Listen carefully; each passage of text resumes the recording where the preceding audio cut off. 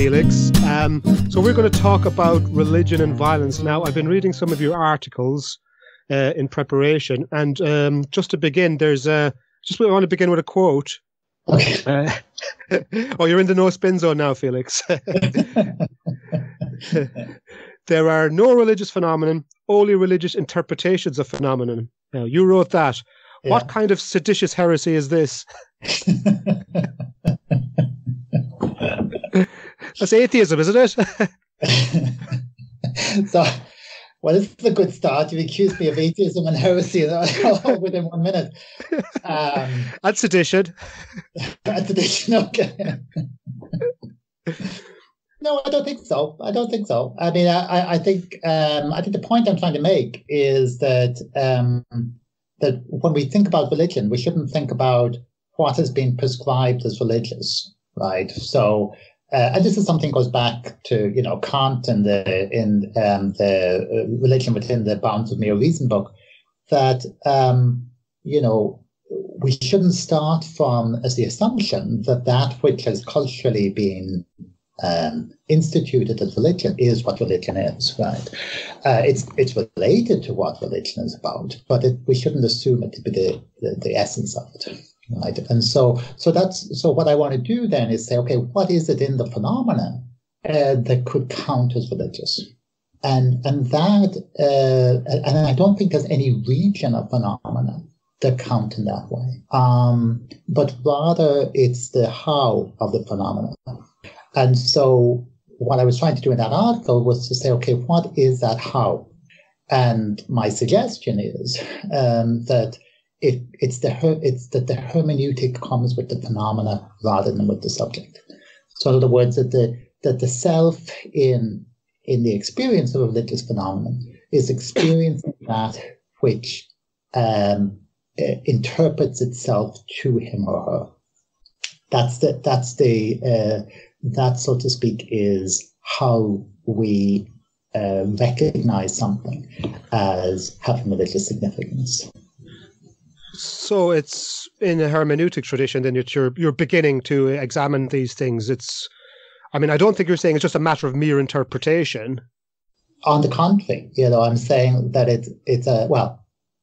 think interpretation is itself rarely mere, I would suggest, right? I mean, interpretation is itself is never projection, or never solely projection.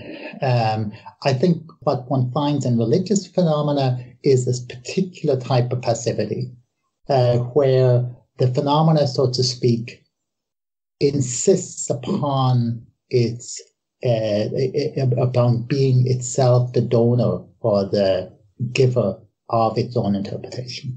So in that sense, then what, if we're going to start speaking about religion in a broad context, or we can start broad and maybe move more specifically to the topic of violence, what in your research and your studies do you think are the common denominators of religious experience then? Because I think if you're talking about passivity, it implies a form of experience, maybe not empirical experience, but a different type of experience perhaps.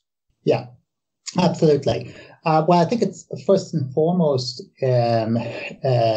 religious experiences has always a strong element of affectivity involved.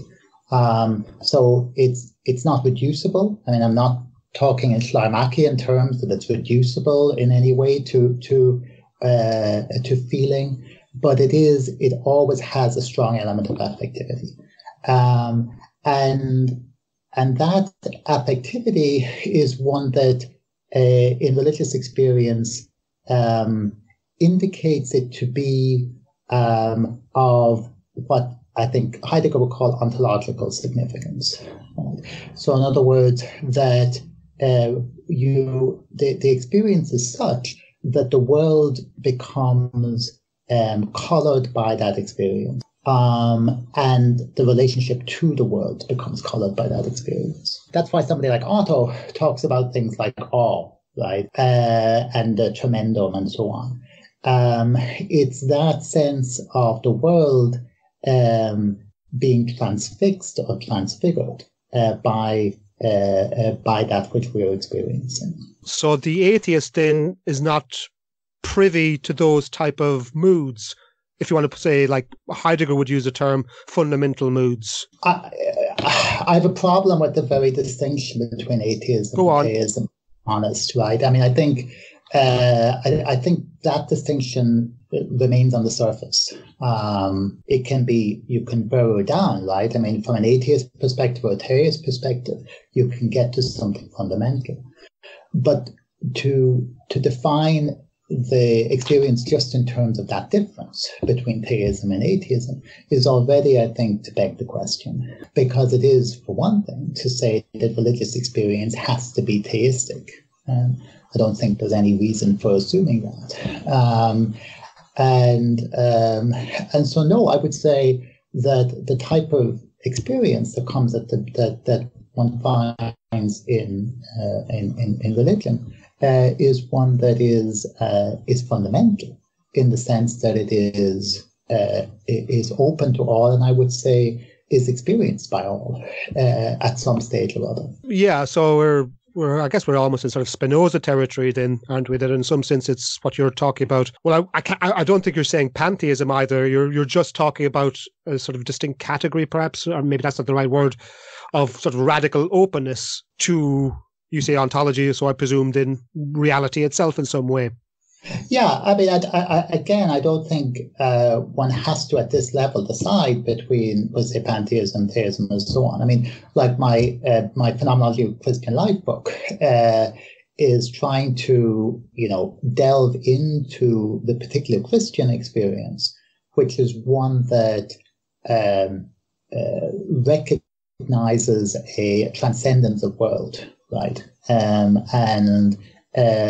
recognizes the world as that which, as the cliche has it, is in the world but not of the world, right? That type of dynamic. One can understand that it can be experienced also pantheistically, or and what's interesting is that if you look at profound religious thinkers, they're generally not strictly orthodox in the sense that they don't stay within the confines of their own religious traditions. And if you find them sensing something pantheistic or also sensing something acosmic within the experience itself. And that's what I mean about that. It's the fundamental thing here, I think, is not so much what we label it or indeed how we then go on and interpret it, although that's important, it comes later, but is rather the experience of not having mastery over the experience itself or over the phenomenon itself, not having mastery in the sense of understanding the phenomena as having an excessive meaning, which then needs to be responded to. I understand. So, and correct me if I'm wrong, you're saying you're looking for something more fundamental than any particular category, classification of religion, be that pantheism, theism, atheism even. And you're trying to get to, I guess, it's kind of a Kantian question, as you said. You're trying to find what are the conditions of possibility and even perhaps impossibility of religious life or religious experience. Yeah, no, that's a very good way of putting it. Yeah, exactly. I mean, the way I understand doing philosophy is that it's a kind of two tracks, right? I mean, there's a one hand kind of backwards and forwards, so to speak, a back towards that, trying to stretch to find those fundamental conditions on the one hand, and then forward trying to interpret the most concrete experiences, right? And I think that's what phenomenology does very well. It allows you to do both. And indeed to see the fundamental conditions inscribed in the very concrete particular experience itself. Okay, then, so when we're talking about sort of those fundamental conditions, I'm trying to think where the term violence comes in then, right? Because that thing that we are open to in religious experience, can you then consider that or reflect upon that as a form of violence? Or even perhaps originary violence? I mean, I think this works on different levels. Yes, I mean, I think it's violent in that interruptive sense, that it interrupts the the framework of our thinking, of our lives, the framework of our ideologies, even, and calls them into question. I think it's violent in that sense.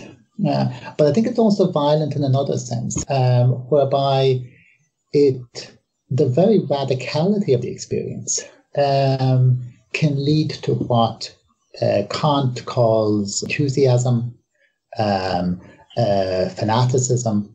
So the idea that precisely because of the passivity involved, that one has that sense of having a uniquely significant experience that trumps everything else. That trumps the legitimacy of the society in which one lives. And I think you can see that. I mean, where I kind of one of the areas I trace this back to is, say, the wars of religion in Europe, where the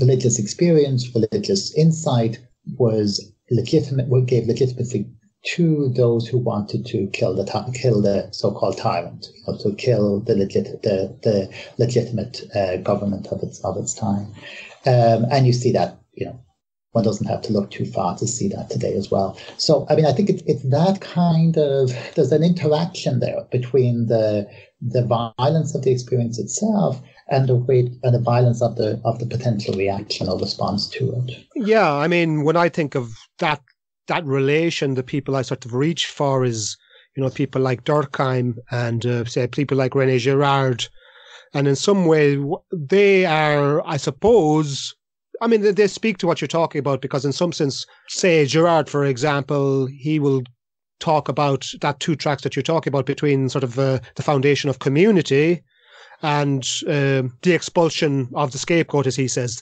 That's what creates, that's the origin of religious experience. It's the I suppose, the creation or the generation of social unanimity through the expulsion of the scapegoat, or the other, if you want to call it that. Yeah, no, absolutely. I mean, I think what Girard kind of sees is this violent potential within religion, but he sees religion as that which, and I think this is where one has to see this kind of interaction between religion, in the sense I'm talking about it, and the way things get instituted. And I think a lot of the institutions of religion are there precisely to control this violence, to control this disruption. Girard talks about this also in terms of sacrifice, right? I mean, that sacrifice is a way of controlling and limiting violence. It's a violence that limits violence, so to speak. And I think, that is, I think you're quite right, Girard and Durkheim clearly see this, right? This, and in a different register, I think you could say Benjamin as well is alive to this this need to control the violence that's unleashed in an original way. That's interesting to me, Felix, because it allows us to try and think of religion more, I guess, in a more nuanced way, because I guess what's happening there is that there's, again, that two tracks that you're talking about, there's, well, I suppose the naive criticism of a religion is that it's something essentially violent or is politically violent, and it's, you have the Crusades and you have, all these sort of fanatical terroristic events and all of this. But in some way, I think what Girard is saying is that, yes, indeed, absolutely, that is there. However, on the other hand, what we're getting is a foundation of, there's a quelling of violence, of the original violence. I mean, and I think one of your articles, I think it was in your edited collection on violence, you go to in the beginning, you talk about Cain and Abel, which is kind of a foundational, original violence, but which in turn you get a very, you get a response to that, the idea that, that religion is about overcoming that in some way. And you talk about that in Judaism and Christianity, sort of two of the great world religions. But and I suppose that's what I'm saying. Is that the case that it's that religion can't escape that original violence, but so much of it is about the foundation of the institution, which will help quell that or give us laws and codes which will overcome that ugly, brutal, originary truth, that originally violence, Cain killing Abel and being expulsed from paradise. Yeah, no, I think that's right, but I think it's, again, one has to be careful here, because of course the religion in doing that is itself violent, and this is where I find Benjamin quite important and significant, right? Because what Benjamin shows is that, you've got this, as he calls it, this law-preserving violence, which works to curb and to give boundaries, as he says, give limitations to those who belong within the community, and so one can't simply see the institutions of religion as benign in this case. I don't think, right? I mean, and the other side of this too is that we've talked about the negativity of that violence. But there's a positivity to it too, right? I mean, the Sermon on the Mount is as much, is possibly more, a response to the religious experience I'm talking about, as is the fanatic. Because what the Sermon on the Mount sees is the utter, it takes what I call the mystical response to this experience, right? So it doesn't see its lack of mastery over the experience as a license to simply throw off the mantle of normativity, but rather sees it as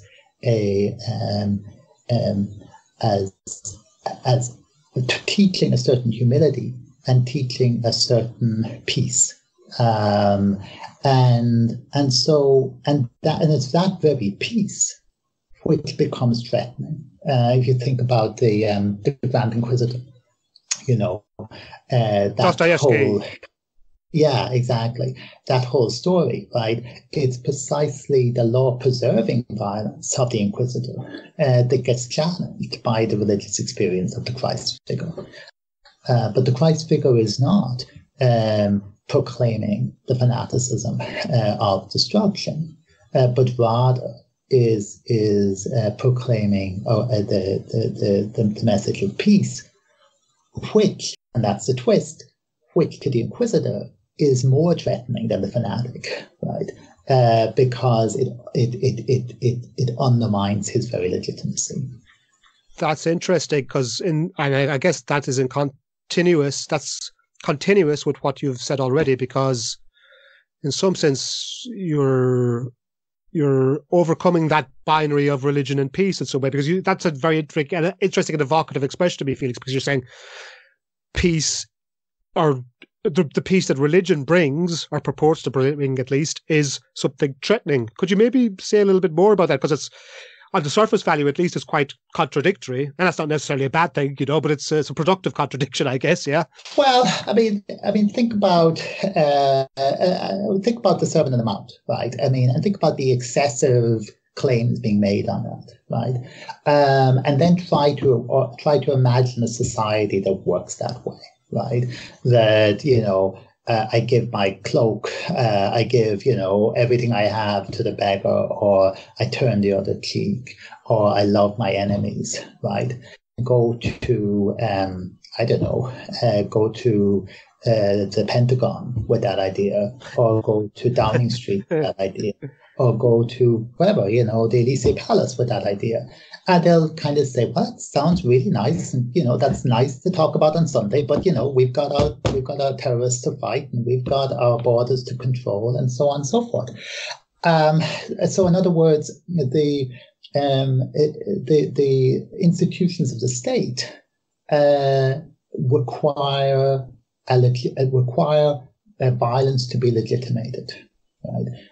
They need that, because without that, they don't have the force to impose the law, which is fundamental to those institutions. And in that way, the message of peace is profoundly threatened. So, I've just been reading Thomas More recently for teaching, and More's Utopia. And again, I guess that's one of the oppositions that you deconstructed there. You laid it out so well. What is the sort of essential political narrative? The essential political narrative is, this is not possible. We must do grown-up politics. Is this practical? Is this concrete? That Bernie Sanders and that Jeremy Corbyn, they've all got these fanciful ideas, but who's going to pay for it? So all of these things. But in some sense, you're saying, and I think this is probably a Heideggerian move, that sort of the utopian and the practical are not separable, or not necessarily separable. Utopia for realists, as Rutger Bergman called it. Yeah. Right. Yeah. Well, I think,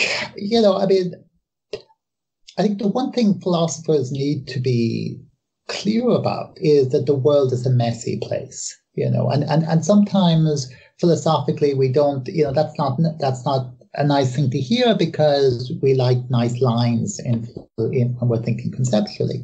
But the world is a messy place, and there's the distinctions we like to draw tend to are much more fluid in reality than we would like to think. But secondly, are related in the oppositions work in relation to one another. And work sometimes to undermine, or in sometimes to reinforce one another. And that's why I really, I find very interesting or very evocative this Christian idea of being in the world and not of the world. Because you have both, right? You have the being in the world. And again, to return to the Christian narrative, when Jesus of Nazareth says, give unto Caesar that which is Caesar's, right? When he sees the coins, right? So in other words, there is a need to live within the power structures of society. Our every action contributes in some way to that power structure, even to the extent to which we resist it. But that if everything is reducible to that, if our value and our lives are reducible to that, then I think we end up in something resembling a Agamben's bare life. Then, when you put that to its logical conclusion, if you understand the human as purely constituted by power, then the human becomes drained of value. And so it's that points of resistance, I think, within the world that religion points to, but points to, as I say, both in the sense of this notion of peace, but also in a sense of apocalyptical fanatical violence, and we can't be unaware of the dangers of that. Take for example climate change. A lot of the ideological religious basis of climate change denial is apocalyptical. If it's true that the world's coming to an end, bring it on, right? Because that's what we're accelerated, waiting for. Yeah. Accelerated, yeah. This is, let's get to Armageddon, and so, we can't romanticize this. This is, and that precisely in the name of the second coming of that Jesus of Nazareth, that harbinger of peace, right? The idea, of course, being that after the struggle, you get the peace we're waiting for, and so that's why, again, to come back to that article you started from quoting from, that's why I emphasize the mystical, because what the mystic recognizes is that none of this is in our power, that there is an important moment of waiting in human experience and human action that isn't quietism, but is a recognition of the limits of capacity, the limits of our capacity to act. Now, I wanted to slightly change track, Felix, but it's a link nonetheless, because one of your articles was written on violence in Northern Ireland, and which, of course, is like, in this part of the world is the essential religious conflict, I guess, which looms very, very large in all our, the Brexit debate. It's huge still. But that article you wrote was on violence and pluralism, and you talked about nationalism and the construction of the we. What interested me about that was that was published in, I think, 1993, which must have come out. You must have been writing that 92, 93, so that would have come out before the Downing Street Declaration, I think, which was, I think, 93. Don't hold me to that. But what I'm asking, though, is that since you've written that essay and you've done a lot of other research on religion and violence, has anything changed for you, or and how you sort of understand violence? Probably, yeah. Go far back here, Felix. Yeah, I was just finished my master's, I think, at that stage when I wrote that, and it was kind of responding to a debate which has pretty well almost been sidelined by the Good Friday Agreement and so on. You remember yourself growing up in the 80s. And the kind of the rhetoric was, there's the evil men of violence on the one hand, and then there's us reasonable people. I'm caricaturing to some extent, but there's also reasonable people on the other who if you just let us get on with it and dialogue between us, we'd be able to solve the problems, And I always thought that was very naive. Of course, the very people who were making that argument were the descendants of those who had violently overthrown the British regime in this, in the southern part of Ireland, and had came to power in that way. So that was kind of, that was the kind of concrete problem I was concerned with at that stage. I guess I wasn't really that concerned with violence per se. I mean, it was more its manifestations. I guess what's become clear to me in more recent work is that, and this is in line with a lot of debate that's going on at the moment, is that violence is ambiguous between its instrumentality on the one hand and its constitutive power on the other. And that would have been something I just wouldn't have seen clearly, at least when I was doing that piece.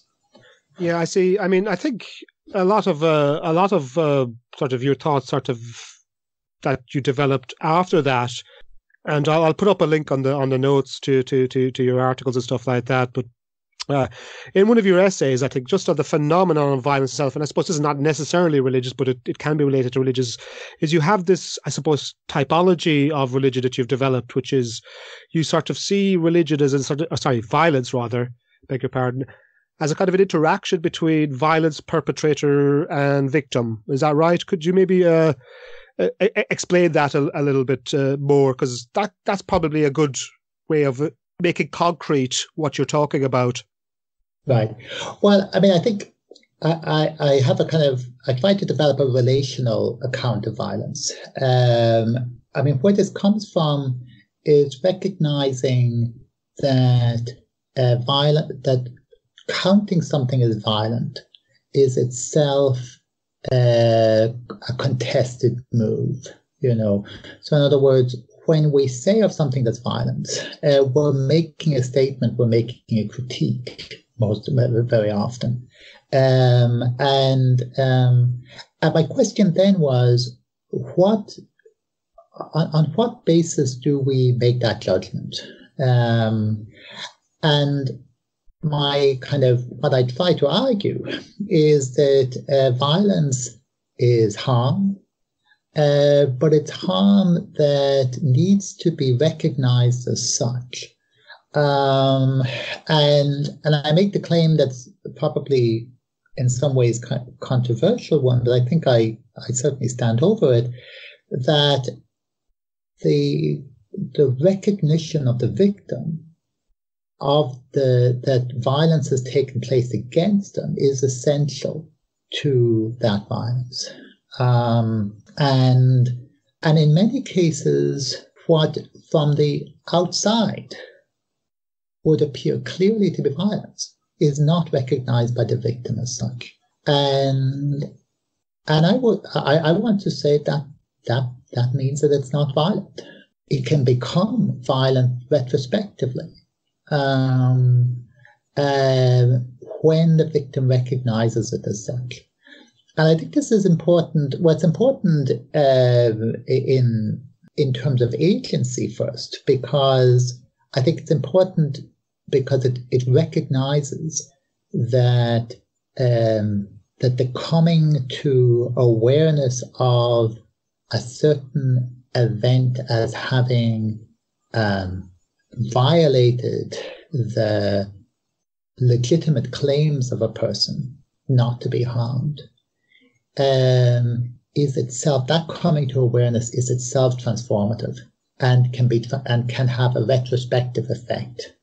So it can be transformative retrospectively. And so, the examples I use are for example, the binding of feet, let's say in traditional societies, some traditional societies, the women's feet were bound in order to keep them small. To the extent to which that is an essential part of your growing into adulthood, say as a woman in those societies, and you recognize that as such, and it is recognized by your community as such, I don't think you can then come from the outside and say that is violent, because while you're imposing a certain claim, you're saying that person ought to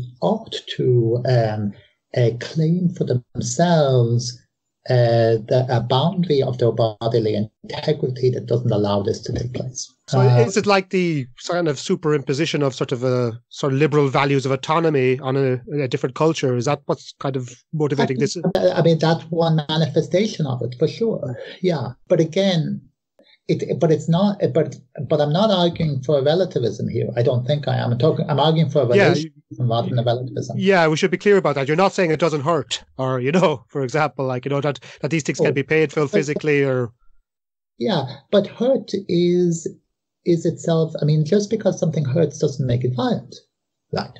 I mean, I've never played rugby, but watching the World Cup in Japan looked pretty painful to me, some of those things. But I don't think anybody would come out today saying, I've been violently assaulted. Right? So there's it's not the harm that makes, not the pain that it's the a harm or a pain which violates the boundaries of the person, the claims of that person. And that claim has to be there in order for that to be understood as violence. Now, I mean, again, it has to be there, or in the sense that we can reasonably expect it to be there, right? So obviously, if you're talking about an infant, or you're talking about somebody who hasn't got the capability of recognizing this, where you talk about animals, it's also an interesting situation. Then I think there one's talking about cases where one could not, we are putting in criteria that can't reasonably be expected to be fulfilled. But where that is, the crucial point here is that that meaning is relationally generated. So when two people act with one another, they are in relation to one another. Even when there's a power disparity, you still have a relation there.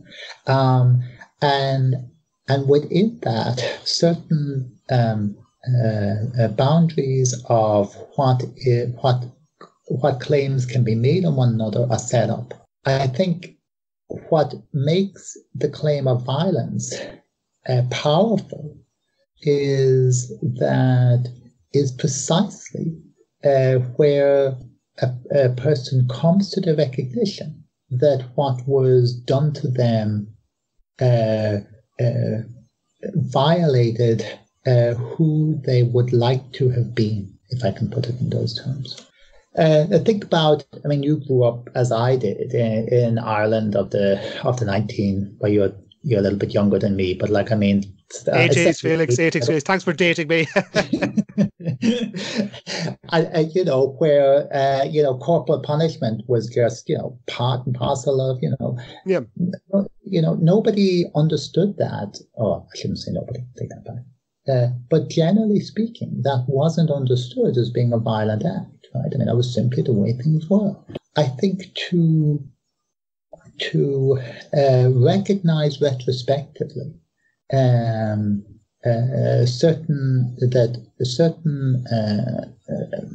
values or certain boundaries or certain claims that should have been, that I claim should have been made for me and by me and were not and were violated, is a way in which I can re-narrate, reconstruct, refigure my past.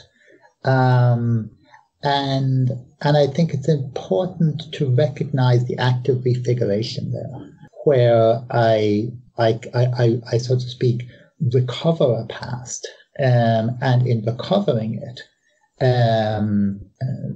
make a claim for myself that I did not make in the past. So that I think is, and why I'm doing this, or why I want to claim this, is precisely because I think that is a affirmation of agency rather than understanding a victim purely in their passivity.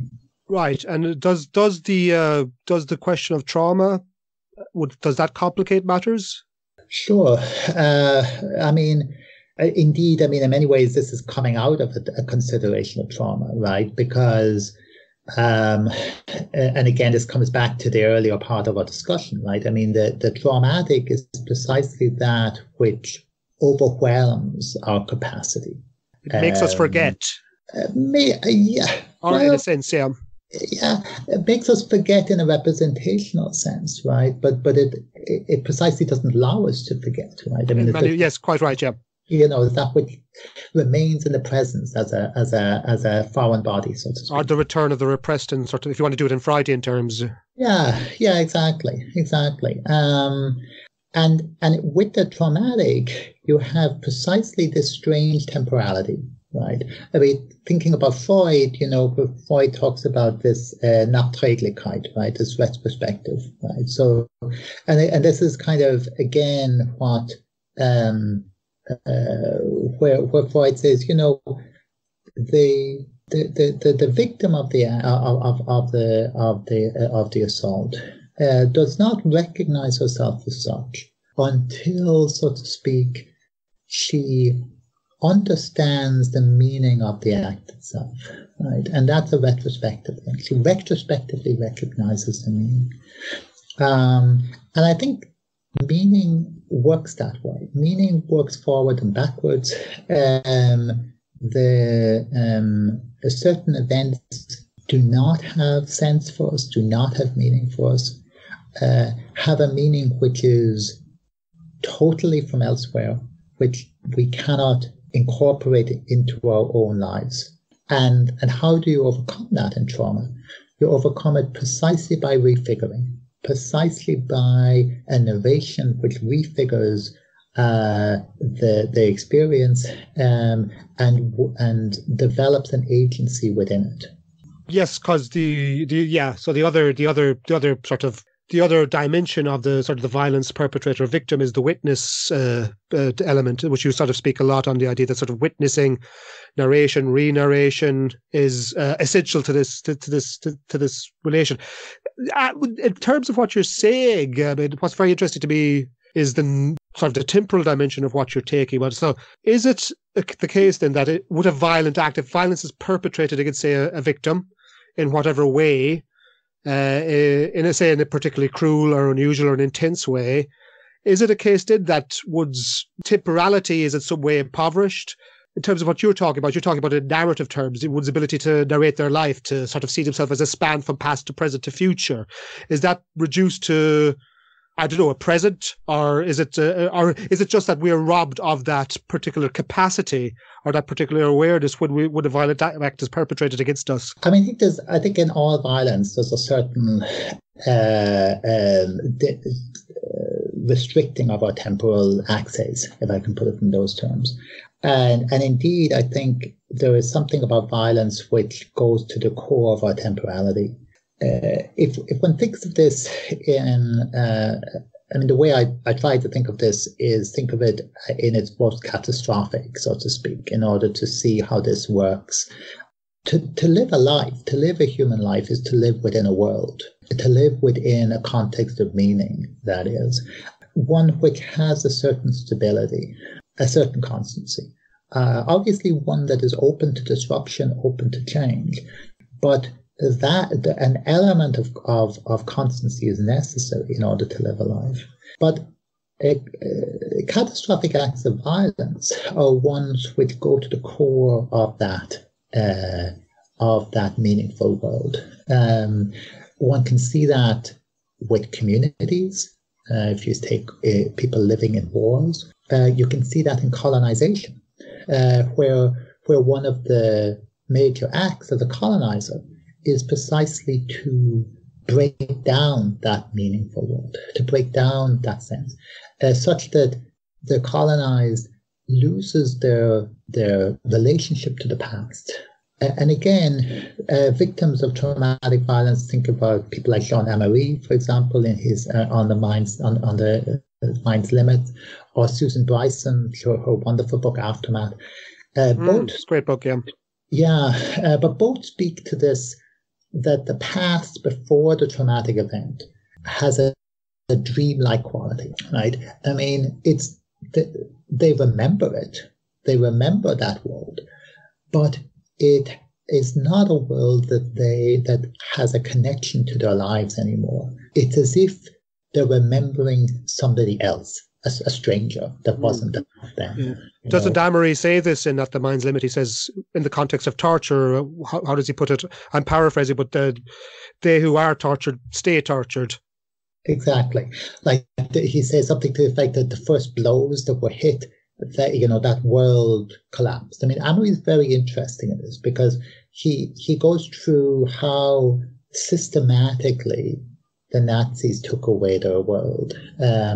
First and foremost, and again, this is something we tend to forget, is that the very claim that somebody was Jewish, not German, as he says, the person who grew up with Beethoven and Goethe. He considers himself a German Jew. Yeah, absolutely. Yeah. Yeah, exactly. But suddenly they were told that doesn't belong to you anymore. That's not you anymore. So that whole world that was there, that's what he's talking about, the intellect. That whole world of the intellect, that whole world of the German language, suddenly is. The claim is that doesn't belong to you anymore. He has a story there where, the lineup in Auschwitz, this old man was asked, what were you? What was your job? And he said, ich bin Germanist. In other words, I teach German. The SS man beats him up. Right? How dare you say you teach this language, this sacred language, you. I mean, that's a kind of a systematic destruction of the world in which we live, in which somebody lives, and the colonizers do no different. They systematically take away that world, such that it's no longer meaningful for the person. They can no longer live in the world of their past. And that is, I think, and it happens, as I say, on the very individual level. Think about, the way in which the violence that kind of perpetrated against, transgendered people or gay people, and it happens at a communal level as well. And it's that way in which the world gets, the violence attempts to, so to speak, take away a meaningful totality in which they can live, in which they can exist. Or possibilities even, perhaps. And possibilities, right, because it at the same time takes away the future, right? By taking away the past, it takes away the future. And so you have no connection. And so somebody, Brison is very, it's a much more, in a way, well, it is in a much more hopeful book than Amery's is, in the sense that what she charts is, as she says, the rebuilding or the remaking of the self. So of remaking a world or remaking a life. But it takes that. It takes a remaking. What Amery and Brison do is they give us two sort of responses to violence, right? Amery says in At the Mind's Limits, what we need to do is resent. We need to, I think, how does he put it? We sort of nail the perpetrator to their deed, something to that effect, I think, and we got to keep them in the past, And I think I'm not the first person to say this, that's can be quite a sort of, cognitively unhealthy. That's kind of sort of a corrosive sort of a position to take, because you are in the past. Mm-hmm. So whereas you're saying that Brison has a more uplifting response, a more therapeutic response, where the self is remade in some way. Is that right? Or is that something? How does one do that? How does one sort of re-narrate the self, given that there's been such a sort of a scission with one's past identity after the traumatic event? What I find about her book is so powerful is that she's so incredibly unflinching in the way in which she describes this, and so yes, it's a matter of rebuilding by re-narrating the event, right? Re-narrating the trauma in order to find a way back to that past self. Obviously, it's a world that she can never. You can never rebuild the trust in the world that you would have prior to such an event. There's a certain, if you say, a loss of innocence, so to speak, right, that you can never get back. You can never have that trust you had before, but you can nonetheless build a certain trust. She's very interesting in a number of ways. One is that what she talks about, the relational autonomy, as she puts it, right?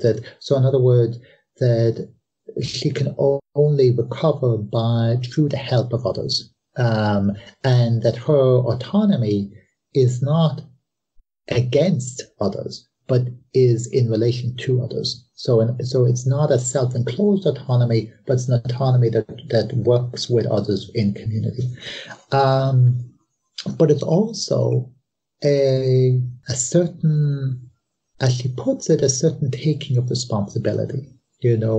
And this, she says, is the most difficult thing, because one of the things she does is she learns, self-defense, right? But of course, but she says, well, there's a certain type of admitting of responsibility in doing that, because of course, if she had those self-defense classes before, perhaps she would have been able to fight off her attacker. And this is, she makes this very clear that one has to make a distinction. To say that is not in any way at all to say that she was responsible for being attacked, right? That's not the point. But the point is that but she is trying to rebuild a world not a world in which that event could never happen again, but a world in which, if it did happen again, she would be prepared for it. And so it's that coming to terms, which is obviously very painful, but is a way in which the past then gets reconfigured and allows for future possibilities. Yeah, there's a quite sort of existential dimension to what Brison is trying to achieve there. I think what interested me about that was that it was kind of her acknowledgement of the contingency or the absurdity, if you want to put it in existential terms, of the reality of the world. To her acceptance, I guess, in some way, if that's sort of not too trite a term, her acceptance of the sheer fact that this can happen again and again and again and again, and that, you know, it's because of the contingency, because it's the acceptance of the sort of the radical uncertainty of being alive, being human, that she can come to reconfigure herself in some way. Is that absolutely? Yeah, absolutely. But again, I mean, but it's, yes, there's that existential element, but also an element of recognition of power structures and how those power structures contribute to the world that allowed that to happen, right? I mean, she has this, she talks about how there was a rape on her campus, and how the response of the authorities was to impose a curfew on the women on campus, right? Why not impose a curfew on the men, Felix? Well, exactly. That would be.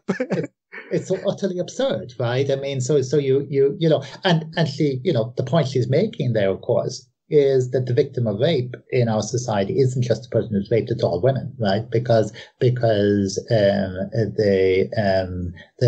reality of rape makes it a part and parcel of a woman's life to have to curtail herself, curtail her activities in order to protect herself, if at all possible, from this reality. And so one has to, part of what I try to do philosophically, and it's kind of a response to, in a wider way, it's a response to modernity and the notion of autonomy in modernity, is try to calibrate the relation between capability and incapability, and the relation between the individual and the society in their relative autonomies, you know, and I think part of the job of philosophy in this respect, particularly talking about violence, is to point out these contingencies and to point to the power structures that underlie them, be they gendered power structures, be they, in Amery's case, racist power structures, or indeed structures of religious intolerance, or whatever they might be. I mean, that's what's interesting, Felix, about this. I mean, it seems to me that this typology that you've developed it's applicable in different contexts. Like, you know, you could talk about sort of sexual violence, you could talk about, I don't know, school bullying, or psychological violence, or physical violence, or even sort of systematic violence. In terms of that typology, do you think that there's differences that need to be accounted for across them? Like, we can't necessarily reduce sexual violence to the violence that was visited on a slave in the southern states of America, you know, even if sexual violence was part of that. That's true, absolutely. But I think one has to be alive to the differences. I think, though, there's where I kind of draw a line of division of labor, you know, between, say, the philosopher and the sociologist, for example. You know, I mean, I think the philosopher's role here isn't necessarily to delve into the sociological differences, but rather more to see the commonalities between these different types of, in this case, different kinds of violence. Because I think, I mean, you know, we're talking about temporality, we're talking about meaning, we're talking about the body. In each case, these acts of violence can be understood, I think, as ways in which, in each of those registers, violence is used to subjugate a person and or a community or a people, and in each case, you know, their bodily vulnerability, their bodily integrity, their meaning structures, their temporal trajectories, in each case they are in different ways violated. and in many cases destroyed. One question that I would like to ask is, you allude to Sartre in your writings. I can't recall the specific article, but you said, Sartre says violence implies nihilism. Yes, one of the more chilling phrases I think you could find in Sartre.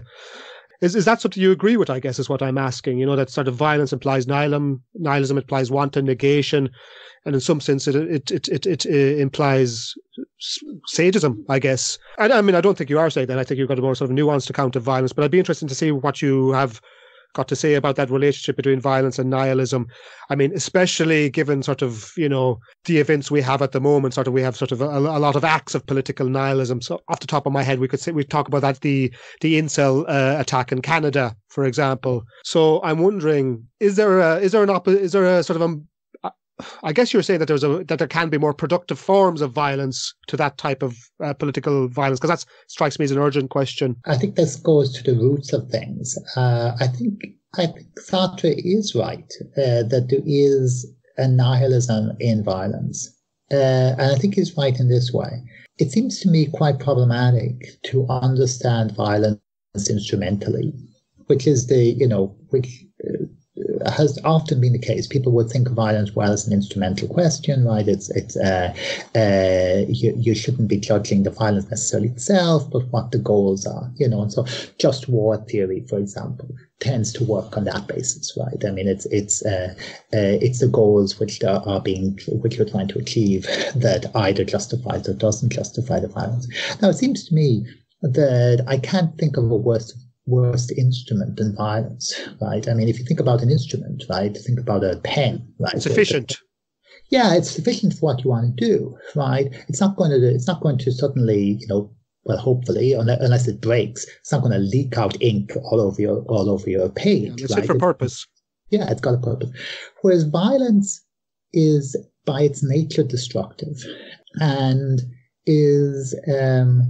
tends to undermine the very goals that it's aiming towards, such that what you find in cases of violence is that it takes sometimes extremely skilled and people and parties and communities to manage to limit the violence once it's unleashed. I mean, I'm thinking about Northern Ireland, for example. South Africa, Yeah, South Africa. You can take many examples. And there's a certain, I would say, violence tends to infect. It tends to infect, and it tends to corrode. And because when you engage in an act of violence, what you're doing is destroying something. And so, and in that sense, there is no limit to violence, internal to it, right? Like, if I want to do a violence against somebody, just to take an example, why do I stop at hitting them?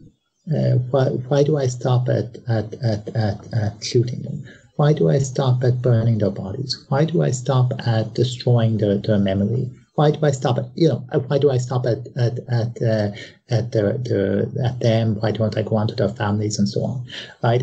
I mean, what is it within the violence itself that would give me a limit to that? I don't think there is anything. So there's something highly nihilistic, highly destructive of violence itself. What I think is the case, though, is that and this is where this could, so to speak, the flip side of this, is that there is a certain exhaustion in violence. So there's a certain exhaustion of violence which which allows, once certain things have been destroyed, allows for rebuilding, and allows for new meanings to be developed, new meanings to be built up. So take Europe after 1945, when you're going through the Brexit debate in the UK at the moment. But the European Union, the social democracy, democratic institutions, all of this that we saw in Europe after the Second World War was a way of trying to literally, from the ashes, from the rubble of Europe, to build something new up. So what the violence does, it is, so to speak, once it kind of exhausts itself, it allows for that to be built up, to be developed, and arguably human finitude is such that it requires is too strong a word, but that it, well, let me put it negatively. Human finitude is such, we literally can't do everything at once.